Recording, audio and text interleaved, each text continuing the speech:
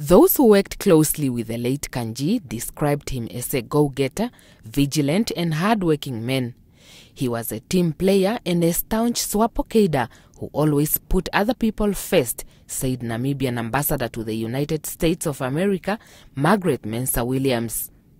Mensah Williams described late Kandjii as hard-working and executed his assignments with precision.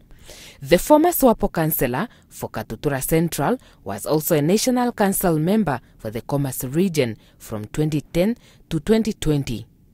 At the time, Mensah Williams was the chairperson of the National Council. Katutura Central Councillor Rodman Kashaimo described him as a servant of the people and a humble person with a kind heart.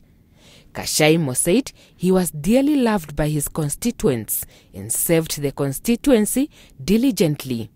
Kandjii was the initiator of the Katutura Expo and mobilized and garnered support from a whole community, including that of farming, and as his successor, it is very difficult to get into his shoes, Kashaimo added. Another former member of parliament who worked closely with the late Kandjii, Bernard Sivalatani, described him as a vocal and principled man. Namibia lost a go-getter, trustworthy person, and his death is a big loss to Namibia, said Sivalatani, adding that he was one of the most hard-working councillors he knew.